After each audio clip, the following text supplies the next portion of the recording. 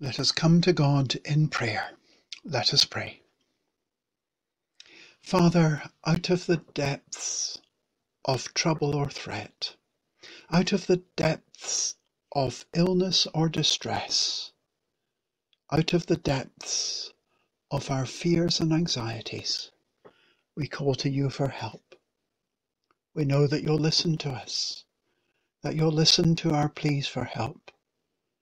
Lord, if you kept a close watch on all our sins, who would finally stand before you?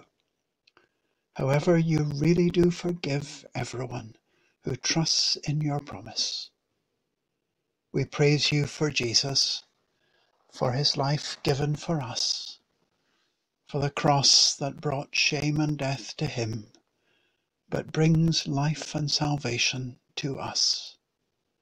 We thank you for the peace you promise, and the strength you give to all who serve, and for the refreshing power of your Spirit. Come to us as we wait for you. Come to us as we seek to worship you. Enable us to put our trust in your word, your promises made to all who will listen.